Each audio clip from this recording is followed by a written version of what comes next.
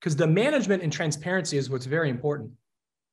So once you submit a referral, you're going to have your own Home Advantage account, and it's going to tell you where everything sits. So if you have 10 referrals that you've sent into the network, it's going to give you all 10 referrals. It's going to tell you every milestone that that client is sitting in, whether they're touring homes, whether they're in escrow. And you now can manage through the Home Advantage application as far as what your pipeline looks like for the referrals that you've sent. And so it's pretty sophisticated, and it's all click of a button, guys.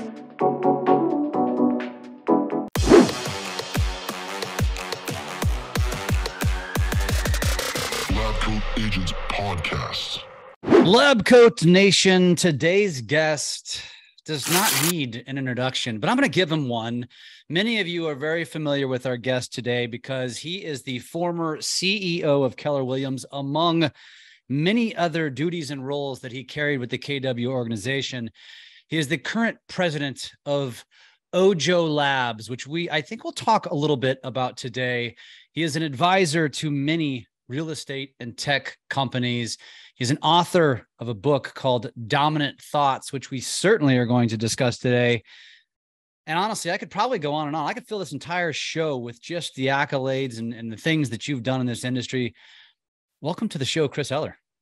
Thanks, Jeff. I appreciate it. I was talking to someone yesterday, and this is my 40th anniversary since getting my real estate license. So I got in 1983. And so if it was a wedding anniversary, this would be my Ruby anniversary. So yeah, I've had a little time to do some of those things that you just mentioned. And like I said, I left out a lot because there is a lot, because you've done a lot. And so, you know, in your words, better than mine, tell us a little bit about that upbringing in the business and kind of what led you to where you are today. Yeah, I actually, I was talked into getting into real estate. I was talked into getting my license. My dad called me during my sophomore year in college and said, "Hey, you're going to get your real estate license and come and work at this timeshare resort in Lake Tahoe for a summer job to make some money." And I said, okay, which was unusual because I normally didn't say okay when my dad asked me to do things. But so that's how I got my license, and then moved to San Diego, and again, still going to school part-time, selling timeshares, and met a real estate broker who happened to come into this resort. And for the next 3 years, he recruited me to get into real estate. He kept sending me handwritten notes and calling me. And every time I saw him, he was just very persistent and consistent. And finally, he caught me at a weak moment. And I said, all right, I'll give it a try. And that was in November. I decided, I told him, if I'm going to get into real estate, I'm not going to sell houses. That, you know, if I'm going to do it, I want to do big stuff. And so now, granted, I knew nothing about selling houses or anything else. So after about 30 days of having no clue what a commercial real estate was or how to do it or anything else, I retired from commercial real estate, started in residential, and then that year sold 27 homes and was Rookie of the Year in San Diego, and then just kept going and growing. Wow. So what was the path from there, though? Obviously you stayed in real estate for a long time, but yeah. So I created a recipe that worked for me, and to be able to grow my business each year and to, you know, achieve my goals. And it was to create a lot of discipline around a simple thing. And the simple thing was having and following a schedule. And the more discipline I got with that, and the more effective I got with that, the more I was able to accomplish. Everything else was in my schedule. So all my appointments I needed to go on, all the calls I needed to make, my prospect, my lead, all that was in my schedule. But I focused on, if I followed my schedule, all those things would get done. And by doing that, I got very efficient, very effective at what I was doing. And as my business grew, back then there was no concept of teams, right? No, it didn't exist. So starting a team or building a team wasn't even like, that just like the internet, it didn't exist back then. So, but what I realized was after my first year that I couldn't work anymore. I couldn't work any longer. I couldn't work any harder So the only solution was to hire someone to do some of the things I was doing to free me up to go sell more homes. So I hired my first admin assistant, and then realizing that I had all these buyers that took a lot of time, and so I hired a showing assistant, and without knowing it, a team was forming and growing. That team still exists in San Diego. It's 34 years this year that that team has existed, and along the way, I kept getting more proficient. I've in 2004, after 16 years with one brokerage, switched to another brokerage, which was Keller Williams at that time. And 5 years later, I was the #1 Keller Williams agent in the world. They had reached out to me the previous year and said, "Hey, we've planned for a long time to expand Keller Williams globally, and we'd like to talk to you about being the one to help us do that." And they, I had a couple of years of preparing for that. In 2010, I stepped out of the day-to-day of my team and took on the role as the president of this new international division, and spent the next 5 years traveling the world and building Keller Williams globally, and kind of defied the odds of being able to do that successfully. I didn't know how to do it. No one at Keller Williams knew how to do it. No one thought we could do it, and we did it, and we did it really well. And that then created the opportunity for me to then become the CEO of the company. After 13, 14 years at Keller Williams, I finally left. Really wasn't sure what I wanted to do next, but met another billionaire founder, self-made billionaire, and who said, "Hey, I got to figure out how to get you to help me in my company and help me build a company." And so I joined Anthony Shea at Loan Depot and became the CEO of the sister company, Mellow Home. And all along, I'd been very involved in technology in our industry, from trying to build my own all-in-one system in 1999, 2000, to needing to figure out how to deploy things globally for Keller Williams, and then in North America. And that led me to meet a lot of technology people, a lot of technology company. I started advising some of them, became an advisor, became early investors. Ojo was one of those companies. They asked me to ultimately be on their board, and I did. And then in 2019, they said, "Hey, we could really use you full time. We could really use your help. Things are going pretty well, and we're growing fast." And at the time at Loan Depot, the mortgage industry, and this was end of 2018, beginning of 2019, was really in a tough spot, kind of like it is today. And it was like, all right, maybe this would be more fun and exciting to help a startup. So that's the progression of how things have happened. So let me ask you a question, just kind of going back to some of the things that you said, because it's a lot to unpack. And I do want to focus, because you have so much to offer. I do want to focus on, where we are, where we're going, and those sort of things, mindset, obviously your book. But as the #1 Keller Williams agent in the world, and you were doing that, by the way, when Keller Williams was really dominant in the industry. Not quite as much today as they were probably 5-6 years ago, right? Yeah. And you just decided to leave. Like, why? Like, why on earth would you do that? I'm sure you were making as much money as anyone in real estate. You probably had the systems and the processes and everything just flowing and rolling, and you were going to crush. You're probably Gary Keller's best buddy at this point. Yeah. And you decided to leave. Yeah. Well, so, and Jeff, I assume you're asking why did I leave the agent ranks to get into an executive role? Yeah. Yeah. Well, #1, okay. Yes. And then why did I leave the company altogether? Yeah. So yeah, I'll answer both. I never had a goal to become an executive or to play a big role in the industry. I never had a specific goal of that. I always had the feeling that everything I was doing was preparing me for something else and something bigger. I need challenges, and the bigger the challenge, the better. And when they came to me and said, "Hey, we think you can be the one to take this company globally. And I had no idea what that meant. I had no idea how to do it. No idea if we could do it. But it was so close to impossible that it was like, okay, that's the type of challenge I like. And so I took that. Now, I also took it with the idea that I was going to keep my business going and keep my agent business going, and the home seller team in San Diego, which I've done. So it wasn't. Yes, I left the day-to-day of it, and I left making a great living, a 7-figure income and selling houses, and then took on an executive role for a fraction of that. But again, eventually it grew and got better. To do something that was really hard and really I hadn't done before, but it was like to do something new.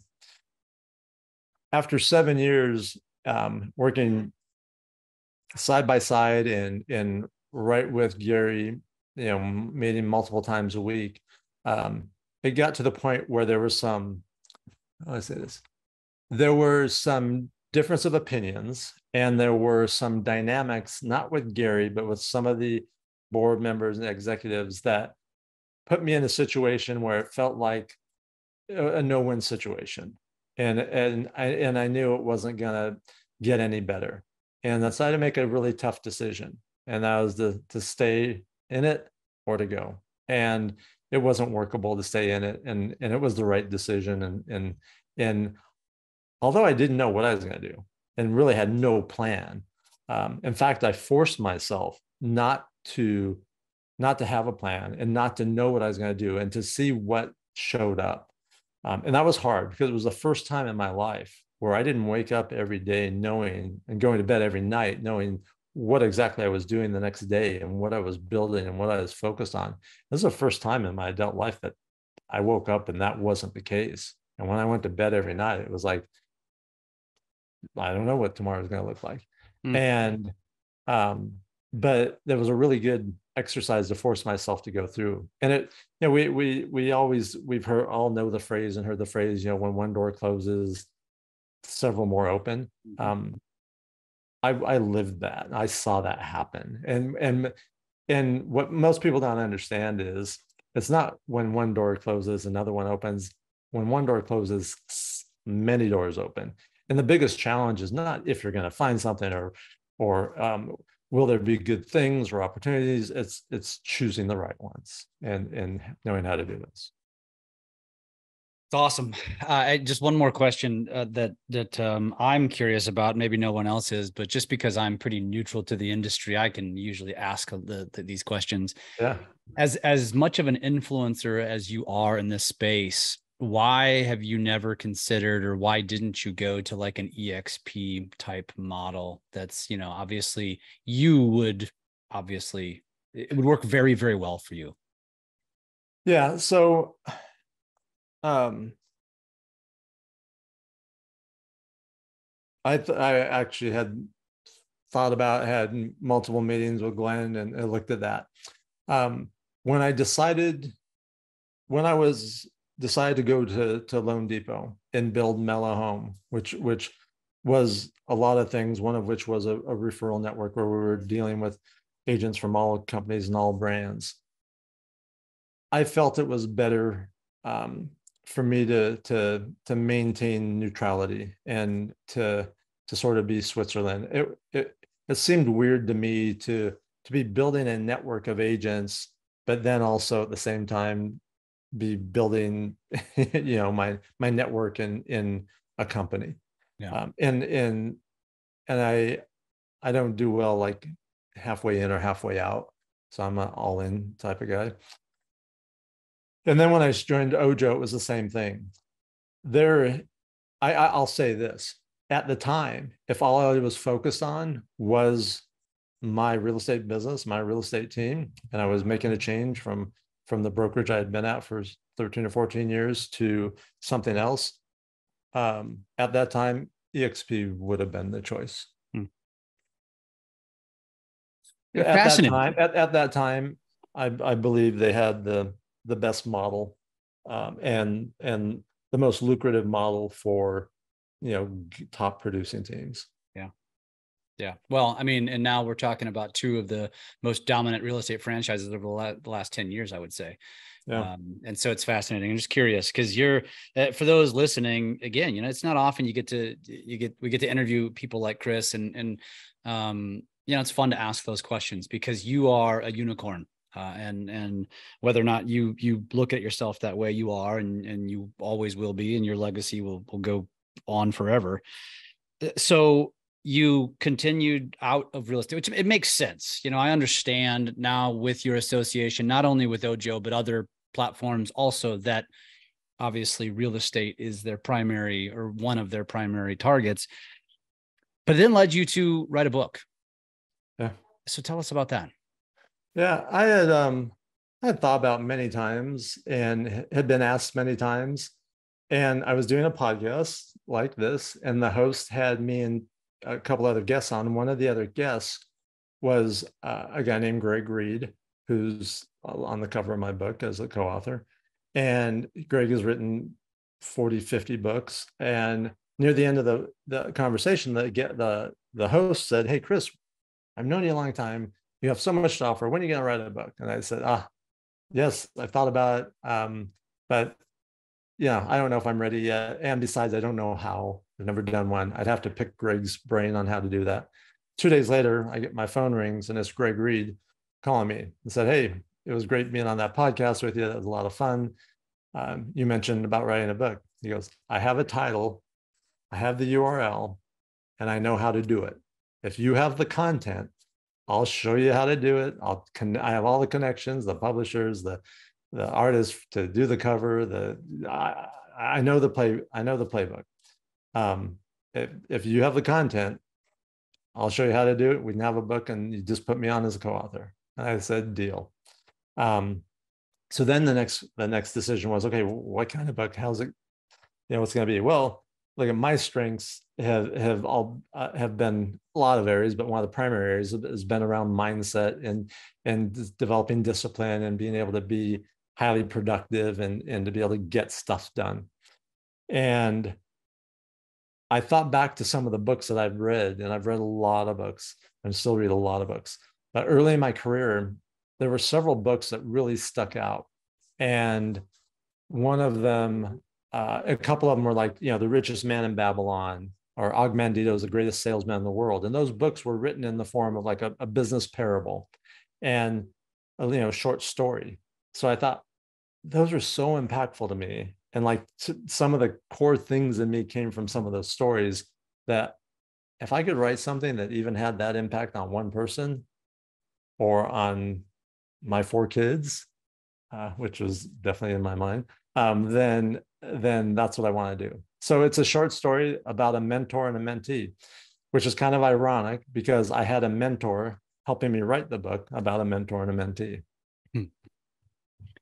And so tell us about it. So you came up with the title, Dominant Thoughts.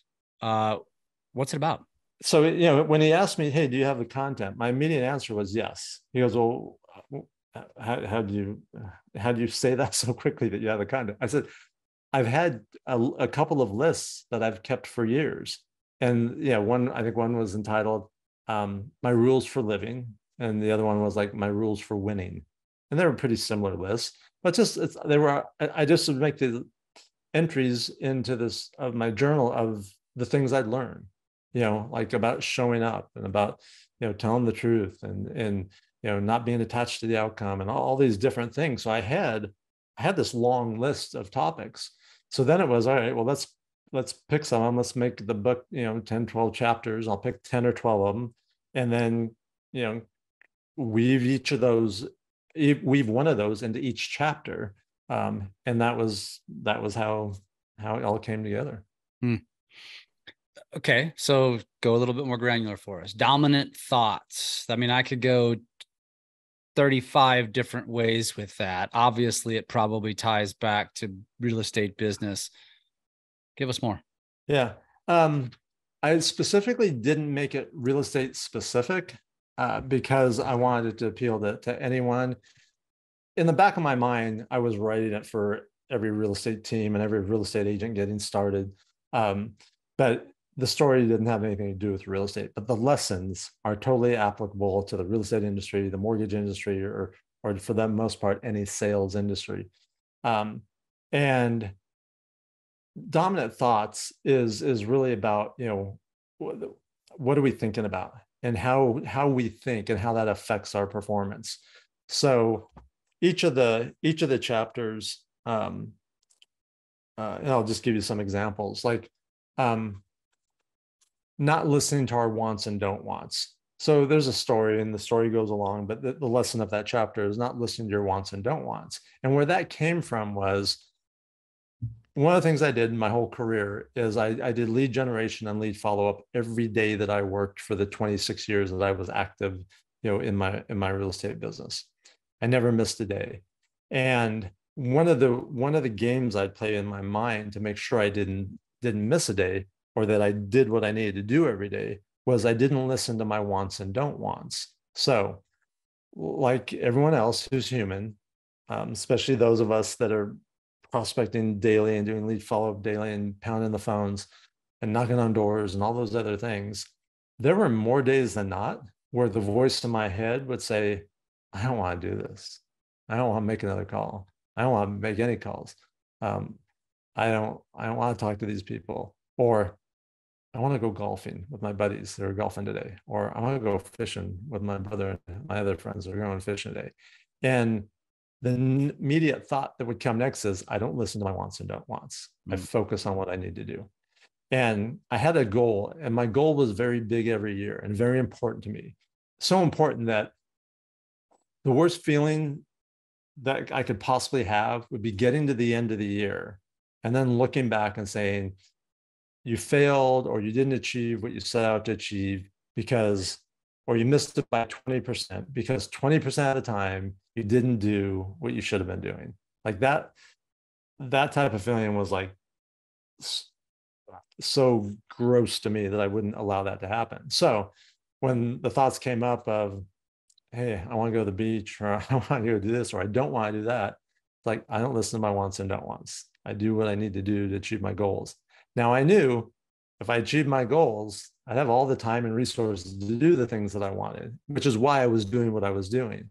But that's just one of those mindset things. Another is one that I use at a really high level, and that we talked about in the book, is not being attached to the outcome. I would see agents, loan officers, have a deal, blow up at the last minute for whatever reason, for whatever fault, and they would be a mess. They would be emotional. They would be crushed. They would be out of the game, and and it would literally take them out of the game, like for days or weeks. Mm-hmm. And I'd look at them and go, man, I can't afford that. I can't afford to be out of the game. And so I started to realize that when you're attached, you do become emotional about it. You become emotionally attached. You feel it in your stomach. Makes your head hurt. All those emotions that happen, and you grip very tightly. And I really noticed it in negotiations, like when the agent that I was negotiating with, maybe wasn't selling a lot of homes and really needed a commission check because they had, a house payment that was past due, or credit cards that weren't paid, or whatever. I would see how they would act, and they weren't acting in a way that was conducive to being a good negotiator. Sort of like in a poker game, when someone's really needs to win, their poker face is going to go right out the window. So I trained myself not to be attached. Now, that sounds on one hand really easy, and on the other hand really hard. Like, how do you do that? Like, how we're all human, right? What I did was I just changed my focus. Instead of being attached, to being committed, and that little nuance helped me tremendously. So I was committed that if I was selling your home, Jeff, that we would get it sold, and that you would go away happy, and that we'd get your price. But I wasn't attached to it. So if something didn't happen, I wasn't going to be, out of the game for 3 days or 3 weeks. I would, all right, what did I learn? What do I need to do different next time? How am I going to get better? And on to the next. And it didn't mean I didn't have feelings or anything. I cared deeply about every client I ever helped and every client that my team is helping today. But being attached to it wouldn't serve my clients well. Being committed to helping them does. It's kind of like if you think about an emergency room physician, an ER physician, if they were attached to every patient they saw day and night, after 3 or 4 days, they'd probably be a wreck. They'd probably be ready to jump off the roof of the hospital. You can't get emotionally attached and emotionally involved that way.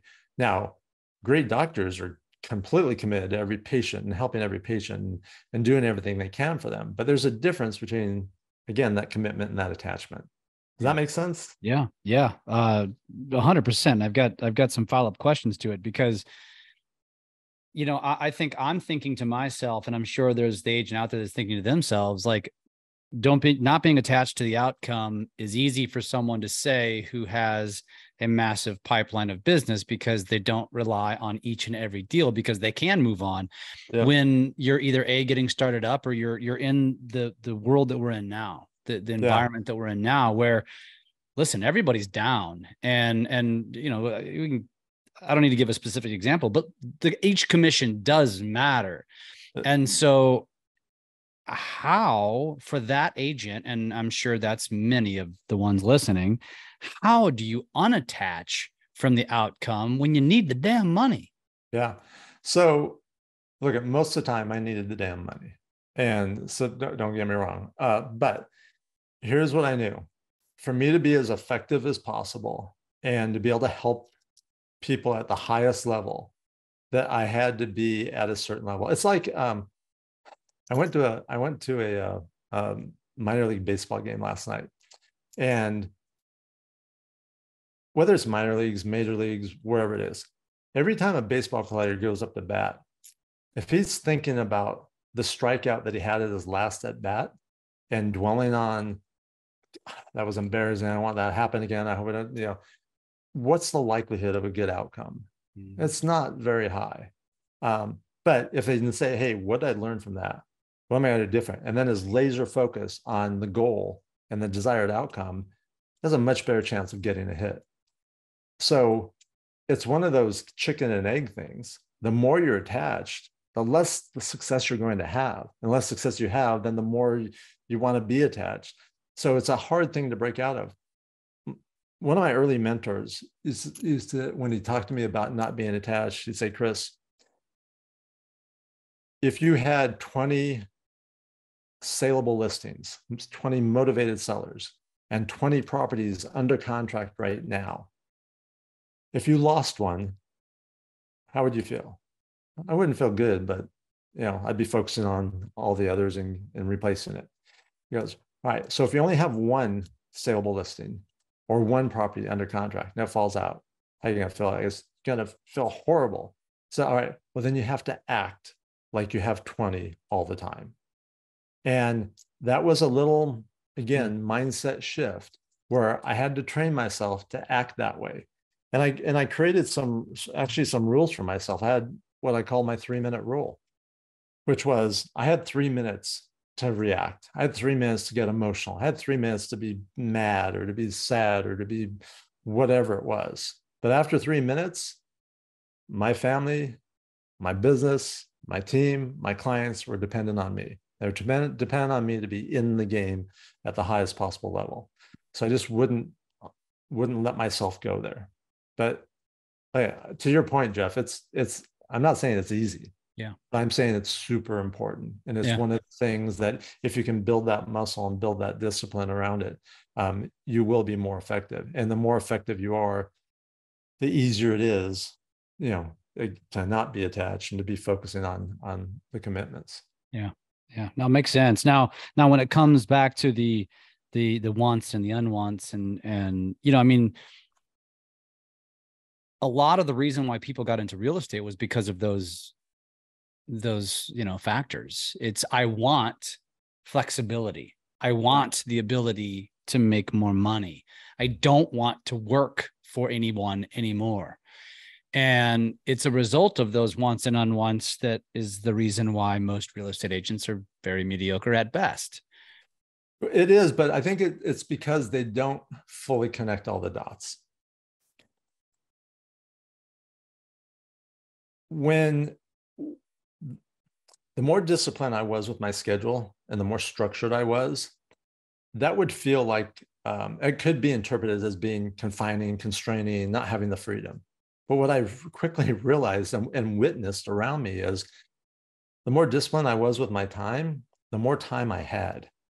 See, I would be really disciplined, from 7 a.m., walking in the office at 7 a.m. And when I left at 6 or whatever time it was, I got more done in that amount of time than most agents would in 2 or 3 days. And I would see agents, some of which got there when I got there, but were still there at 8 or 9 at night because they weren't focused, they weren't disciplined, they didn't follow the schedule, and they were being reactionary or reactive all day long.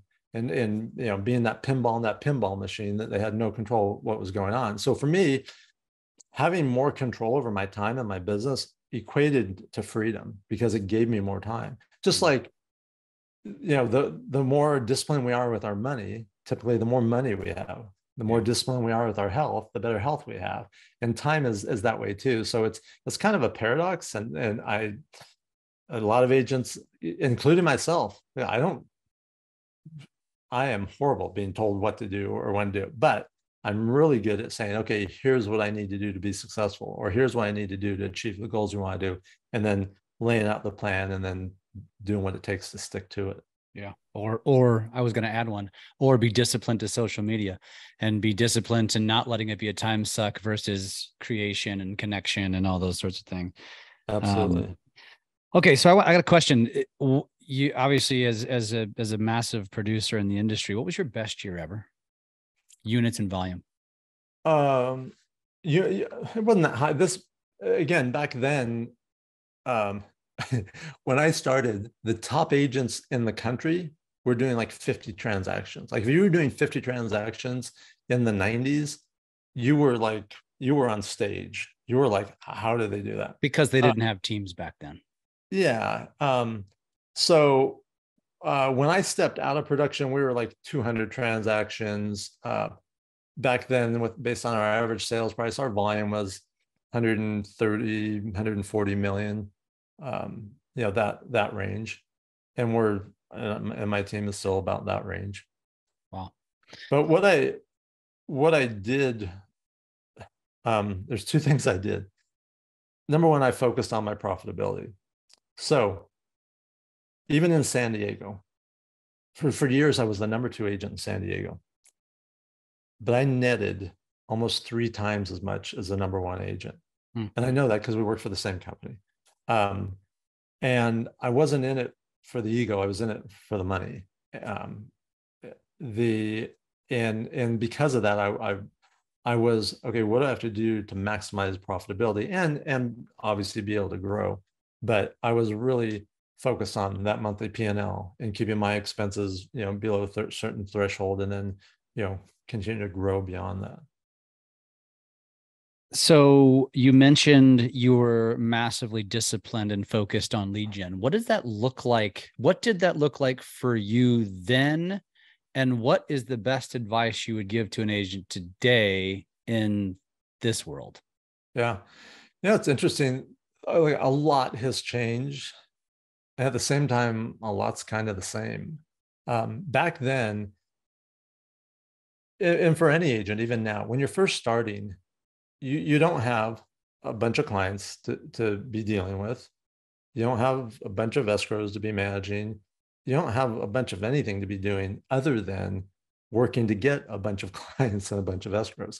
So early on, I tried to focus and making sure that I was spending 70, 80% of my time on revenue generating activities.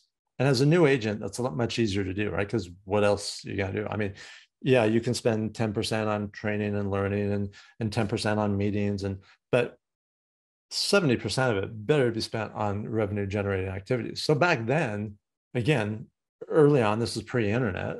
So it was knocking on doors, making phone calls, visiting for sale by owners, hammering expireds, working my sphere of influence, and doing that all through handwritten notes, telephone calls, and stopping bys.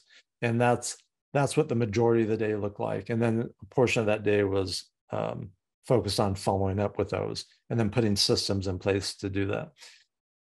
Today, if I'm talking to a new agent, I'm going to say the same thing. Look, you need to spend the vast majority of time on generating business, generating relationships, and meeting people. Now, there's more ways to do it than you have time to do it, or that you should even try. But pick 2 or 3 and get really good at those 2 or 3. It might be on YouTube. It might be on social media or on the various platforms. It might be, you might be great face-to-face. It might be, at live events. It might be on the phone. It might be at the door, whatever it is. Pick 2 or 3 and become really proficient at those. And when you do, then add the next ones and the next ones and the next ones. There's also, new agents today have options that new agents back then didn't. It makes me feel old. I keep saying back then. When I was a kid, teams and are a great option. Right? Being able to walk into a team environment, the right team, to where they have the systems in place, the structures in place, the machine in place where you can be plugged in to a piece of it and start to be productive right away is a great opportunity. And then there's a lot of platforms now that you can leverage to be able to meet people. Like the agents we deal with at Ojo, one of the biggest values that we provide to the agents and the loan officers that we deal with is we are making new introductions. We're allowing them to build new relationships. And once they have those relationships, then it's theirs to make or break into future business and referral business and from there. But there's a lot of ways to start building relationships. So to sum it up, it's having as many conversations as you can every day, following up with those people with things of value, building new relationships, deepening those relationships, and then being the one that's there to help them in the time that they need help. Probably do an entire episode just on that. I think we could. I might suggest we do that since we're running short on time. I do have a question as it relates to what you just described and knowing pretty well, understanding how you did it back then. And the argument that I wouldn't say an argument, but the debate that I get into an agent who does it the old fashioned way versus the new way. First of all, they work really well in conjunction together. And where I'm going with this is when you start to study, and as you know, with what Tristan and I have with Drunk on Social, we've really put a strong emphasis on identifying and understanding marketing. Yep. And one of the things I've learned is that the best marketers, the best marketing companies are focusing on the next up and coming generation. They're not focused on the generation with money like most real estate agents are, which is baby boomers and Gen X. And these companies are focusing on Gen Z, which is it took me a minute to understand that. But as I bring that up and you talk about millennials, you talk about Gen Z, which, you're talking about, 2 now generations of potential home buyers that have not bought like any past generations before them. Yeah. And the way they want to transact, the way they want to be communicated with is changing dramatically. And I don't think we've really fully felt it yet because they haven't really entered the market like past generations for a lot of reasons. Yeah. But they don't want you to call them.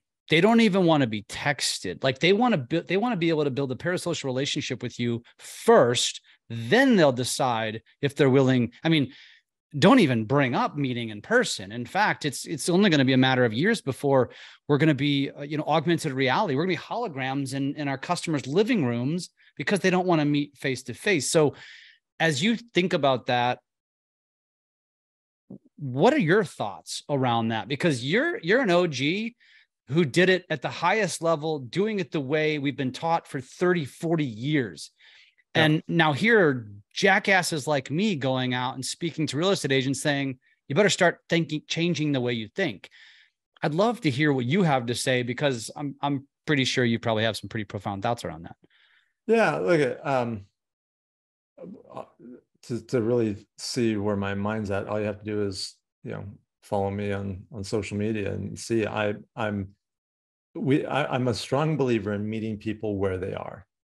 Like, before the internet, I was telling my team this story. Before the internet, I used to go to new home developments, to the model homes, because the model homes were filled with buyers, and I would meet buyers in these model homes and say, "Oh, where are you folks from?" And oh yeah, I'm in real estate. I have some clients who are looking at these homes too. And have you considered resale homes in the area? And next thing you know, they're following me from the new home development to look at a home I have around the corner. But I went there because that's where they were. Where are the buyers and sellers now? They're online. They're on all the platforms. They're on TikTok. They're on, they're all the places that most of us are, but most of us aren't doing things effectively to connect with them. Yeah. So I don't care if it was the OG style of connecting with them at their front door, or calling them, or creating content that has them say, "Hey, this guy or this gal is I can relate to this, or I like this, or this is funny, or I think this is the type of person I want to do business with," and then being able to, to be able to be there and to be able to be responsive in the way they want to respond. You don't need to talk to me about Gen Z and millennials. I have 3 millennials and 1 Gen Z. I have 4 kids between the ages of 23 and 33. I absolutely know how to get them not to respond to me and how to get them to respond. It is not uncommon for me to call. I'll be in the car and I don't want to text or message them on a platform or anything else, and I will call. And it's not uncommon for them not to pick up, and then for me to get a text message, a few minutes later, say, "What's up?" or "What do you need?" And as their dad, I want to say, "I need to talk to you. That's why I called you." But I understand that, right? So that's why, people can believe when my youngest daughter, I guess this probably would have been 10 years ago, when she was on Snapchat, that I was on Snapchat, because that's how I would communicate with her. Yeah. And my older ones now, on whether it's on Instagram or stuff, we announced, although I've been the president of Ojo for a couple of months, we announced it publicly yesterday, and that was all over social media. And so I get a text message, a group family text message last night from my oldest daughter, say, "Hey, Dad, don't you think you should tell us about promotions and not have us find it out on social media?" And by the way, congratulations, but what the heck? And so, like, back to your question, we have to we evolve. And like, I think for the most part, agents are doing a pretty darn good job of it. At least most are. And thanks to, thanks to you and Tristan and people like you that are really educating people on, what to do. Like, it's just being on social media. You got to be there, right? That is a foundational piece. But what you're doing and how you're doing it is either going to be effective or ineffective. And if you're going to be there and spending time, you want to do things that are being effective and not be wasting time or using it as a distraction or the other things that can very easily become. So having, being really purposeful about how we use it, what we're doing, and having a strategy, and then just like anything else, following that plan and having the discipline to do it and stick to it and not waver from it. So let me ask you, on the air, are you willing to come back and do a second episode?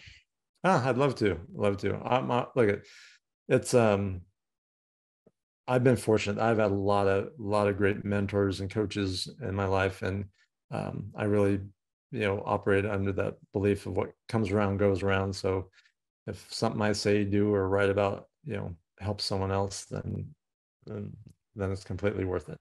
What I would like to do is obviously we'll do a little recap here, but what I want to do is really talk about, go deeper on lead gen strategies. So we spent some time on mindset and discipline, which we probably can continue to do to a degree, but I really want to get down to that brass tacks on those things that you've done and how you see them evolving, so that is the expireds and the door knocking and those sorts of things. FSBOs, all that, so all that jazz. I also want to go deeper with you on handwritten notes. I know how important that was to your business and how you've evolved that. And I want to talk about that. I want to talk more about what you're doing at Ojo, and I want to get your thoughts on social and doing things through the internet, online, and get your thoughts on where you think things are going. So I just laid the foundation for episode number 2. So we'll get that scheduled. It's at the time of this recording, it's a Friday afternoon. So I know, you've got guests coming and I'm heading out of town. So this has been an awesome conversation. And now I get to look forward to the next one. All right. Well, I'm looking forward to, and I certainly appreciate the opportunity to spend time with you and your audience.